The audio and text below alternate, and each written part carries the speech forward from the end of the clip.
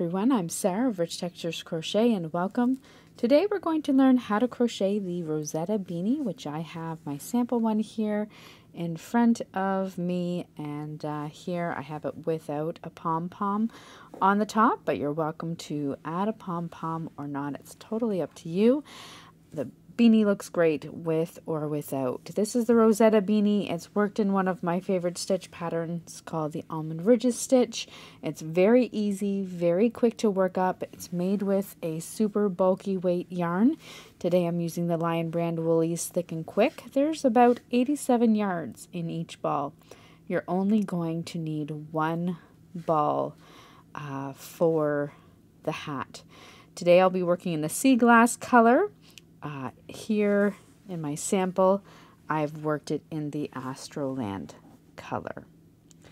For this hat is sized to fit an adult. Later on, I'll give you some stitch multiples should you wish to change the size of your beanie. For the design, you're also going to need a 10mm crochet hook or an N15 and a copy of the free written pattern, which is on my website at richtexturescrochet.com.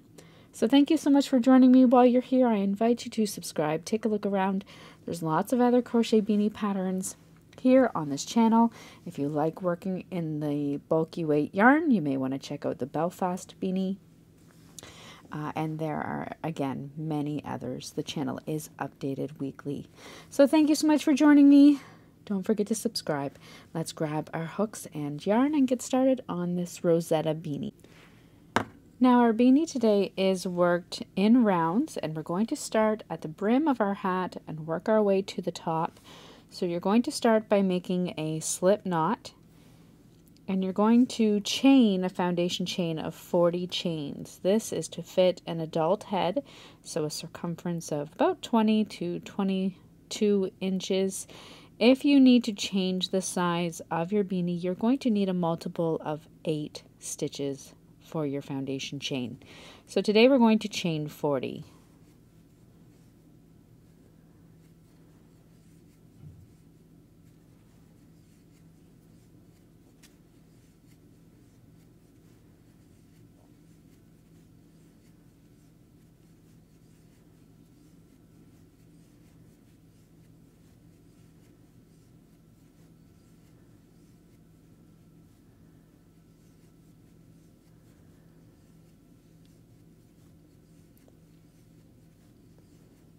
There's 30.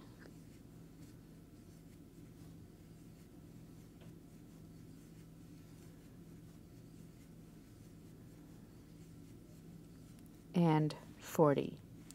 Once you've worked that foundation chain, being careful not to twist the chain, you will want to join with a slip stitch into your first stitch. I like to work into the back bumps of my stitches just because I like the finished edge that it produces, but it's really up to you. So you're just going to slip stitch into that first stitch without twisting your chain. You're then going to chain 1 and working in each stitch all the way around, you're simply going to work 1 single crochet. So single crochet in each stitch all the way around. When you come to your first stitch, you're going to join with a slip stitch into the top of that first single crochet.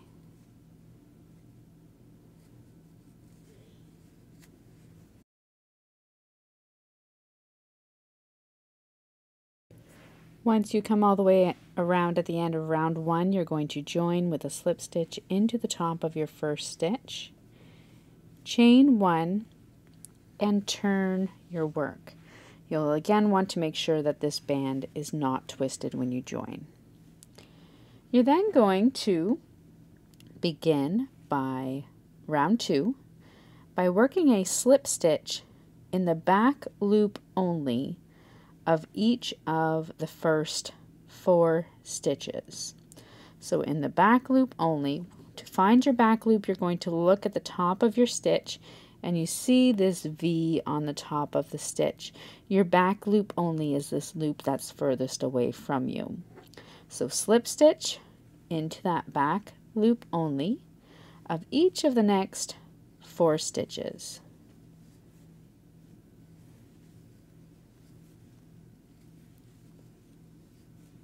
Next, you're going to half double crochet, working in the back loop only of each of the next 4 stitches.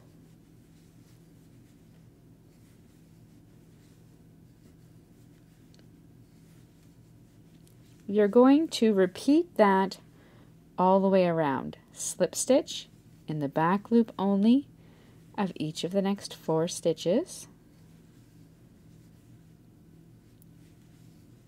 followed by a half double crochet in the back loop only of each of the next 4 stitches.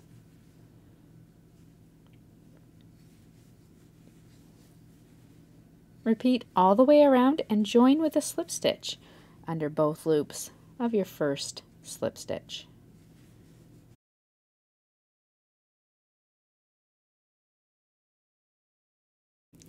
At the end of round 2, you're going to join with a slip stitch into that first stitch, chain 1, and turn your work. For round 3, you're going to continue working in the back loop only, and you're going to work a half double crochet in each of the first 4 stitches.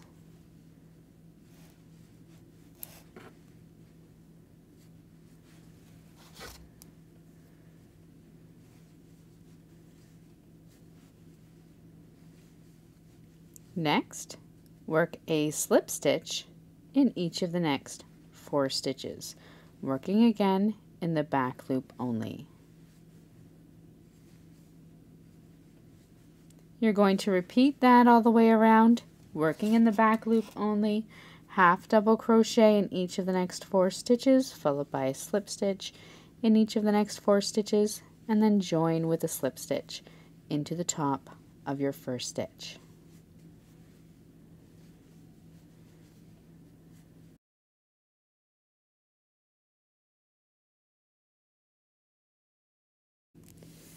At the end of round 3, join with a slip stitch into the top of your first stitch, chain 1, and turn your work. Now for round 4, you're going to begin by working a half double crochet, working in the back loop only of each of the first 4 stitches.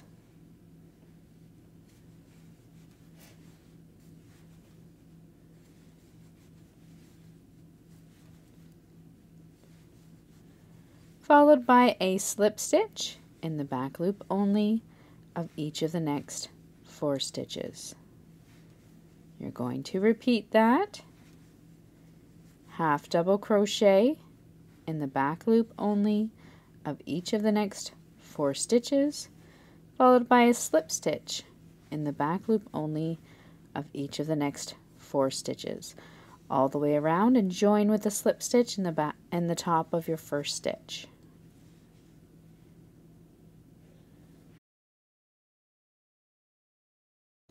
At the end of round 4, you're going to join with a slip stitch into the top of your first stitch, chain 1, and turn your work. For round 5, we're going to continue working in the back loop only. You'll start by working a slip stitch in each of the first 4 stitches.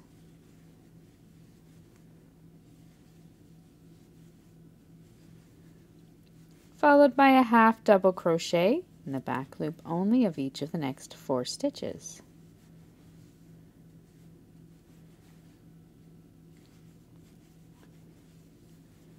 You're going to repeat that all the way around, slip stitch in the back loop only of each of the next 4 stitches, followed by a half double crochet in the back loop only of each of the next 4 stitches. Join with a slip stitch into the top of your first stitch.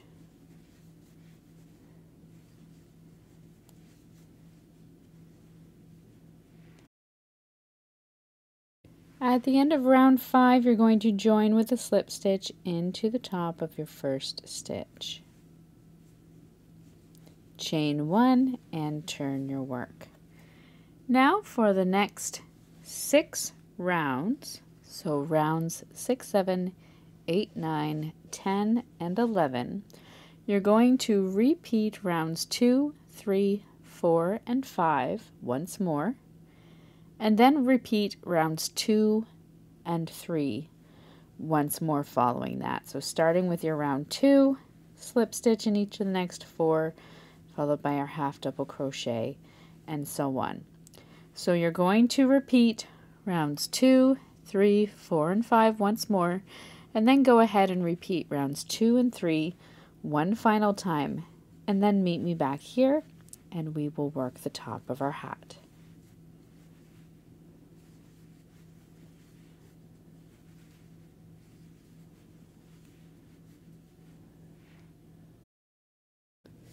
At the end of your round 11, this is what your work from the beginning work looks like, your round of single crochet.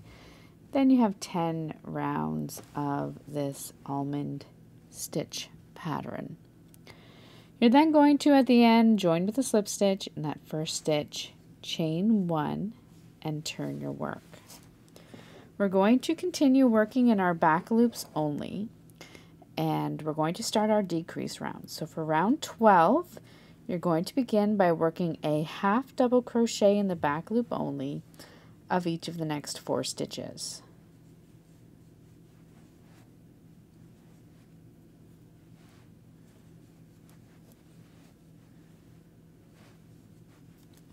You're then going to slip stitch in the back loop only of the next stitch, and then slip stitch 2 stitches together. To work my slip stitch 2 together, I'm going to insert my hook into the next stitch, yarn over and drop a loop, insert my hook into the next stitch, yarn over and drop a loop, and draw that loop through the first 2 loops on your hook. You're then going to slip stitch in the next stitch. You're going to repeat that all the way around. Half double crochet working in the back loop only of each of the next 4 stitches.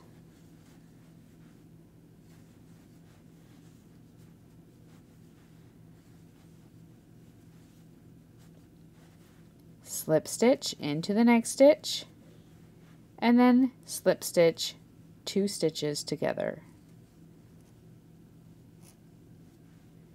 Repeat, slip stitch in the next stitch, and then repeat. All the way around, join with a slip stitch into the top of your first stitch.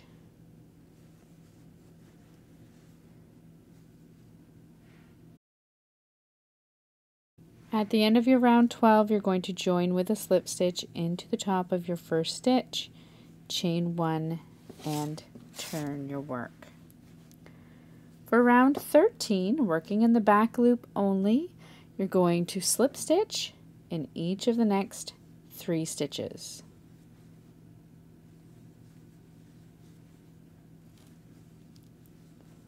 Next, work a half double crochet in the next stitch, followed by a half double crochet 2 stitches together over your next 2 stitches. To work my half double crochet 2 together, I'm going to yarn over, insert my hook into the next stitch, yarn over and drop a loop, insert my hook into the next stitch, yarn over and drop a loop, 4 loops on your hook, yarn over and pull through all 4. You're then going to half double crochet into the next stitch. Repeat that all the way around. Slip stitch in the back loop only of each of the next 3 stitches, half double crochet in the back loop only of the next stitch, half double crochet 2 stitches together in the back loops only over each of the next 2 stitches, and then half double crochet in the back loop only of the next stitch. Repeat that all the way around and join with a slip stitch into the top of your first stitch.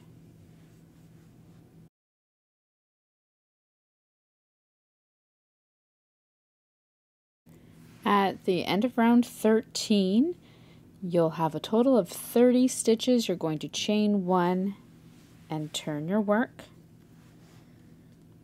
For round 14, working in the back loop only all the way around, slip stitch in each of the next 3 stitches. And then work a half double crochet 3 stitches together. Yarn over, insert your hook under the back loop only of the next stitch, yarn over and drop a loop. Insert your hook in the back loop only of the next stitch, yarn over and drop a loop. Do that one more time, insert your hook in the back loop only of the next stitch, yarn over and drop a loop. You'll have 5 loops on your hook. Yarn over and pull through all 5 loops on your hook. You're then going to slip stitch in each of the next 3 stitches and repeat. Half double crochet 3 stitches together over the next 3 stitches and slip stitch in each of the next 3 stitches all the way around.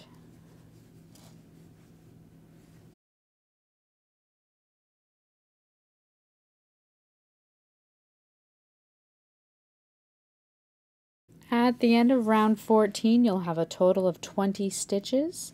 You can chain 1 and turn your work. For round 15, we're going to continue working in the back loop only of each stitch all the way around. You're going to begin by working a slip stitch 3 together over the first 3 stitches. To work your slip stitch 3 together, insert your hook in the next stitch, yarn over and drop a loop. Insert your hook into the next stitch, yarn over and drop a loop. Insert your hook into the next stitch, yarn over, drop a loop, and draw that loop through the first 3 loops on your hook. You're then going to work a half double crochet in the back loop only of the next stitch. Repeat that all the way around. Slip stitch 3 together over your next 3 stitches.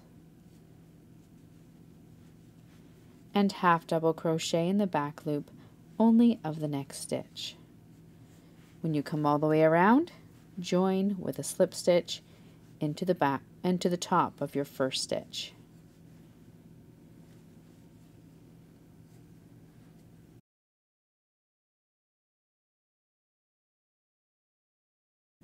At the end of round 15, you'll have a total of 10 stitches. Join with a slip stitch into the first stitch, chain 1, and turn your work.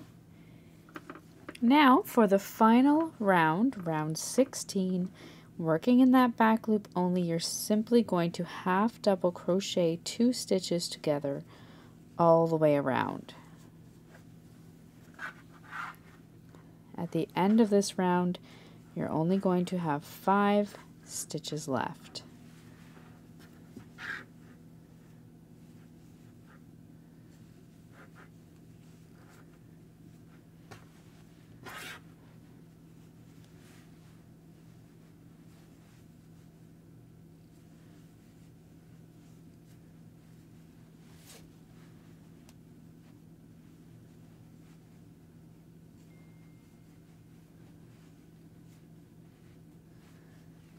You're then going to join with a slip stitch into the top of that first stitch and fasten off, leaving a long tail.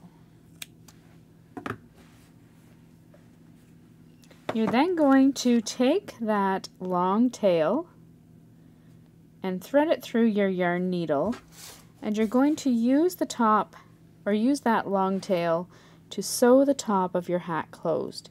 To sew the top of your hat closed, you're simply going to weave in and out through these top stitches and pull tight. Slip your needle through to the inside of your beanie, and on the inside you'll want to secure it.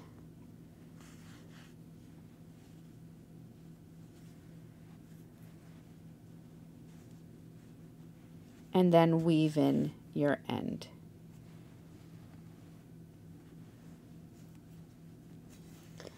You can then go ahead, fasten off, weave in any other ends that you might still have hanging around, and then your beanie looks great without a pom-pom, or if you wish, you can add one to it as well.